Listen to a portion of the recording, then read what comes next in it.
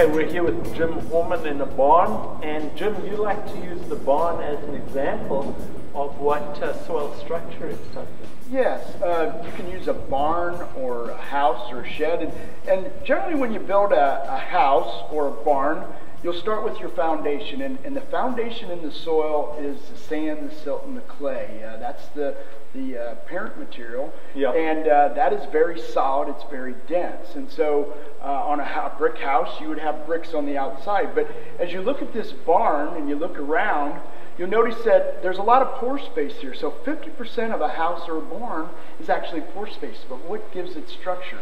And what we're looking at here is all the wood, and the wood is the organic matter in the soil. So it gives a barn its structure, but carbon by itself is very flexible. So if we demonstrate that with a sponge, you can move this around. So to give it more rigidity, nitrogen and sulfur have double and triple bonds, so you can see the bracing in here. So nitrogen and sulfur kind of act like the double bonds to give carbon give it more structure.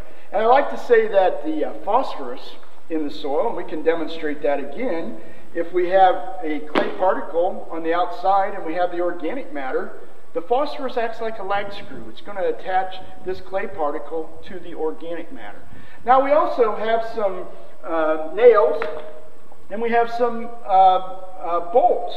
And in most of our soils, we have humus in the soil. So the humus has been around for a long, long time, 10,000, 100,000 years.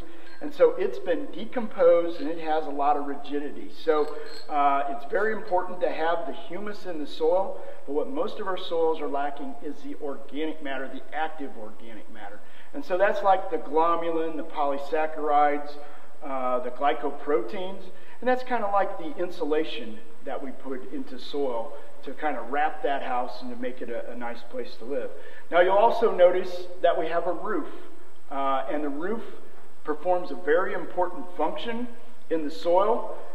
If we have tillage or something like a tornado that would take our roof off, what would happen to the interior of our house if we didn't replace that roof? Pretty soon the water would come in and it would rot out the wood and then everything would collapse. In the soil, it's not so much the water, it's too much oxygen.